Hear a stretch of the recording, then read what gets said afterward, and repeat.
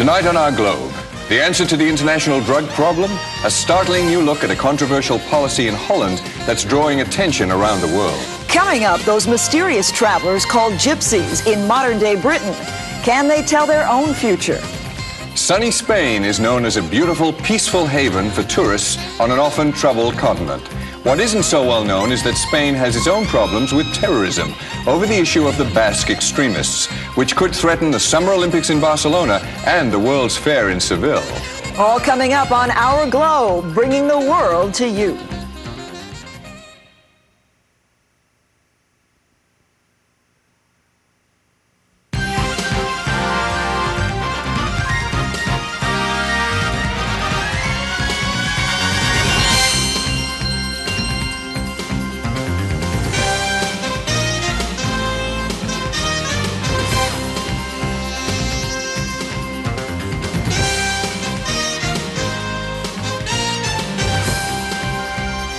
A world of information, a world of ideas, brought to you from around the globe. Hello, I'm Chard Hayward. And I'm Janet Zappala. Welcome to Our Globe, a show that looks at the world's diverse cultures, its people, their customs, the issues they face, and how they face them. Today, with the recent fall of communism and the sweeping changes taking place, our globe is more open to peace and true international understanding than perhaps at any other time in this century. That's right, Chard. The purpose of this program is to bring viewers around the world a better understanding of each other and the human conditions that affect us all, wherever we live. In this episode, we'll be seeing 3 interesting stories from Europe. Our first involves the Dutch nation of Holland. You know, when most people think of Holland, what usually comes to mind first are windmills and wooden shoes, or those beautiful tulips. Or great artists like Rembrandt and Vermeer, or that famous Dutch beer. I knew you'd say that. What many people don't know is that although Holland is one of the smallest countries in the world, it's leading the way in fighting one of the biggest problems we all face today: drugs. For more on this story, we join reporter Mick Boskamp on location in Amsterdam. This is Holland, also known as the Netherlands. The tiny nation bordered by Belgium and Germany, most famous for its rich history, its trade, and appeal to tourism. And this is also Holland, home to one of the most liberal and controversial drug policies in the world. Holland, a country that arguably may have the most radical drug policies in the world. To some it may appear the Dutch government takes a laissez-faire attitude towards the drug scene. But is that an accurate assessment? Here the government takes a less repressive, more pragmatic stance towards addiction. Drug abuse is treated as a health problem rather than a crime. Richard Lancey, spokesperson for the official Amsterdam drug policy, cites some of the evidence to support their point of view. The total number of hard drug users has gone down the last few years. Not very much, but it is going down. And if you look at other countries in Europe, the number is dramatically increasing. Dr. Van Brussels, head of the drug department of Amsterdam's Municipal Health Services, points out the Dutch view that addiction should be treated primarily as a medical situation rather than a criminal one. The drug epidemic is a very tragic public health problem because it occurs in many young people, and an enormous number of young people die as a result of drug abuse, and that means it is a tragic medical problem. It's very shit to be addicted on heroin. I mean, if you try it once, you try it your whole life. There's even a junkies union in Holland, founded in 1977 to take an activist stand in influencing public policy. René Mol, not an addict himself, is the union's coordinator. It is an organization in which participate users, ex-users and non-users. And the meaning of the union is to make politics, to influence drug politics and AIDS politics. Well, what I've seen is that in the first years when we started here in this field, we had a lot of opposition from German-speaking countries, especially Germany, but other countries as well. Now, under the impact of the AIDS epidemic among drug addicts, the situation has changed drastically, and that means that you find in a lot of states and cities that our model has been adopted. For instance, in Germany, in Hamburg, Bremen, but also in Switzerland, etc. In the early 80s, the surrounding countries in Europe, like Germany, France, Italy, and England, they always were very skeptical about our Amsterdam and the Dutch drug policy, because they said we were too liberal, we were too easy, and we were giving very easy, in their point of view, methadone to hard drug users, and we were helping them too much. We were not repressive enough. I mean, the police wasn't, in their eyes, repressive enough. Throughout the years, we can see that the policy in Amsterdam worked. We can prove it by facts. The population has gone down, the average age has gone up, less and less younger people are using. These are only a few things that we can prove. According to statistics, the average age of hard drug users in Holland has gone up from 25 to 33. Fewer young people are becoming addicted, proving with facts that the Dutch policy seems to be working. But people like René are the tragic living proof behind the statistics.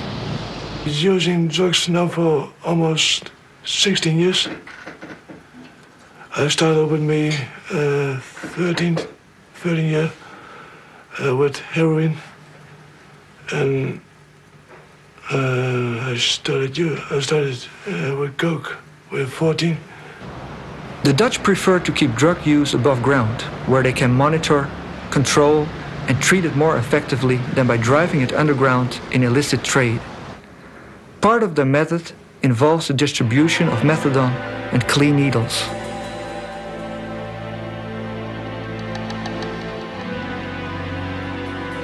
I think it's very important to tell how the needle exchange program began in the Netherlands.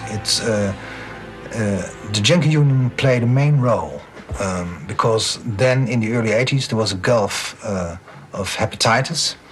The normal medical world didn't respond adequate on it, and then the junkie unions, and especially the Amsterdam Junkie Union, the MDHG, take the initiative.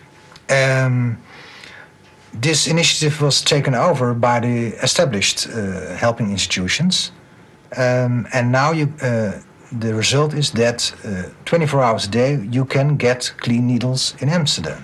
The conception of drug addiction as something as a chronic health hazard, which is not curable but is manageable, is being entertained in wider circles, and it is gratifying, so to say. Yeah. And it is, for instance, also it is surprising why the idea hasn't occurred before, because there are so many medical problems that cannot be cured but can be managed quite well. I name you asthma, diabetes, hypertension, etc. There's most medical pathology, say 90% of medical efforts is dealing not with curative but with managing preventive action. The first thing, if you want to make a policy, you have to know something about the group for whom you want to make a policy. And that's, I think, one of probably the most important things about giving the hard drug users methadone. Why? We have daily contact with the hard drug users because every day they have to come to a certain point to get their methadone. So that means that we can talk to them, get information about them, and make a policy about this group. But there is an even bigger, more important reason to attempt to deal with the drug problem successfully today: the threat of AIDS.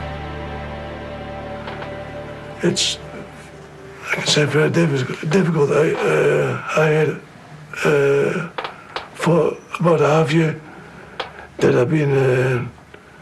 I got the AIDS virus. That I got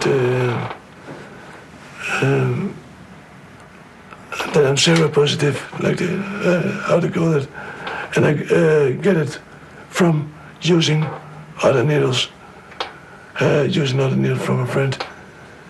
I thought it was a friend. He always we always used needles when we didn't have any clean. And then I always ask him, hey, you got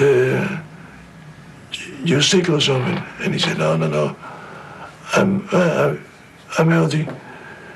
And in October this year, I did the test, and a month later I had be seropositive, and it was a shock. It keeps you thinking, yeah. And it's something like so. It's something difficult. Sometimes I don't know how to live with it. The Dutch are strong proponents of human rights. All governmental policies are weighed heavily with this in mind before they are passed into law. Sometimes walking that narrow path between human rights and a possible danger to society can be a difficult walk. Despite its liberal policies, Holland is not an international drug haven. Its tolerant laws apply only to its own citizens and not to foreign visitors.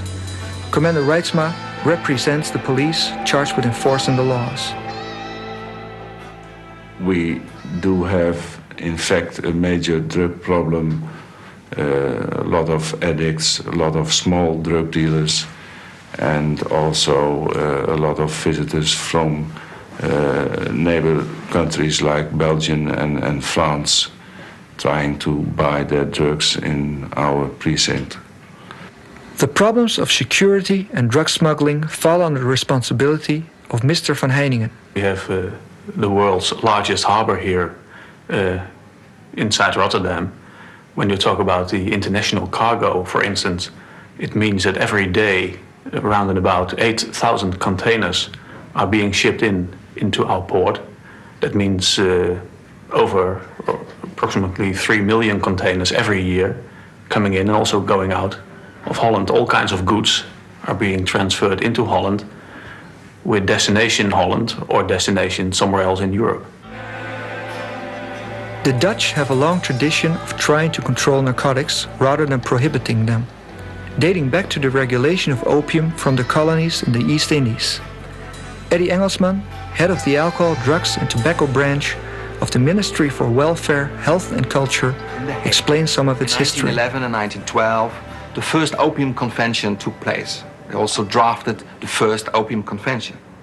It was in Holland because Holland had some experience, long experience, with dealing with opium in a very pragmatic way in their colony in the East Indies, which is now Indonesia.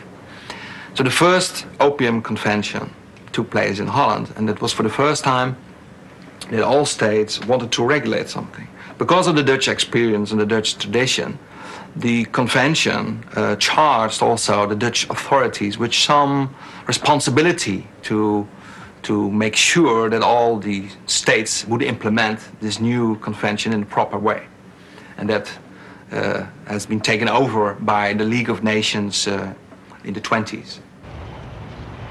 Today, the source of the problem remains international in scope, rather than just a domestic one that can be solved internally. It's obvious that when you're talking about narcotic drugs in a global way, it's a very big problem and a difficult problem. You're not only talking about the situation we have here in Holland as a consuming side, but you're mostly talking about the things that are happening in the producing countries. And they're not the most rich countries in the world. And you have to look upon the problem as a whole, the producing countries, the transport in between, and also the consuming side, to find some way of solution to solve the problem.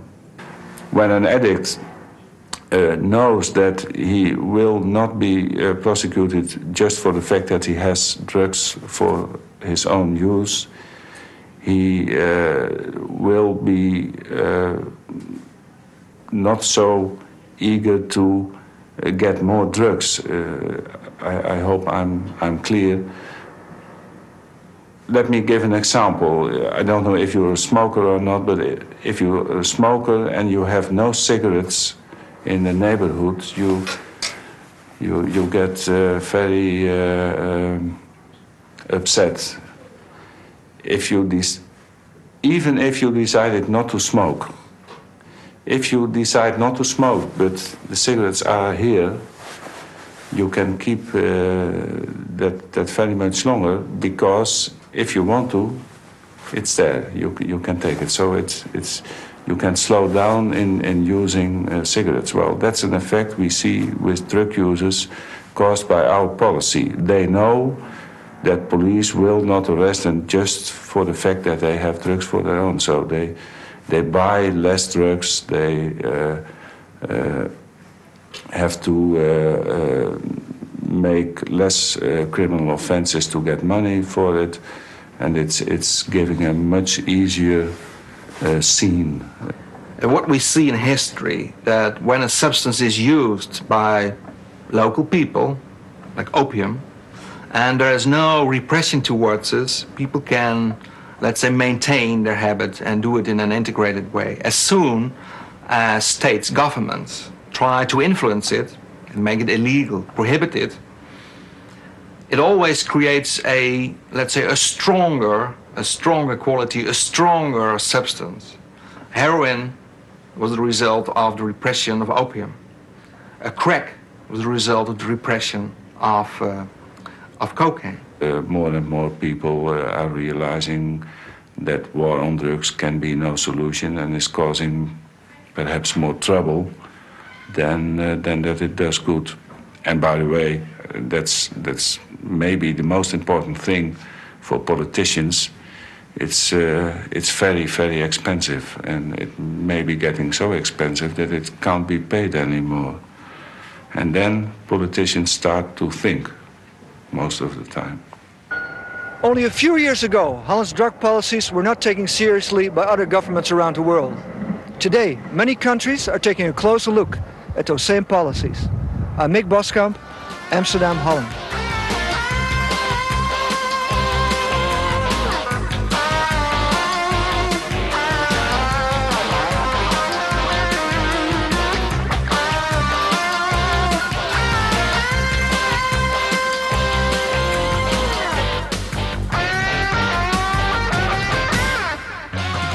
That policy seems like a fascinating and viable alternative, but I wonder if it could work here or in other countries. You know, Janet, I think the most important thing to remember in a story like this is that no one is advocating or even condoning the use of drugs. Well, it's hard sometimes to separate the moral question of approval or disapproval from the practical necessities of dealing with this kind of a problem.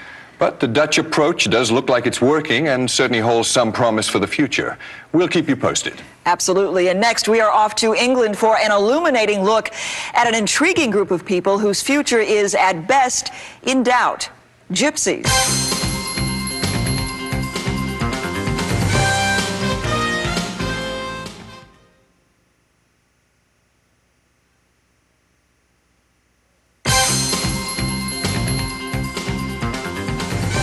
We've all heard the legends about gypsies' magical powers or gypsy curses and fortune-telling abilities. And that old cliche about how infants were stolen by gypsies. Well, in this report, we'll find out the truth behind the myths and legends concerning gypsies in Britain. Our Globe's Nicola McAuliffe has more for us in this report.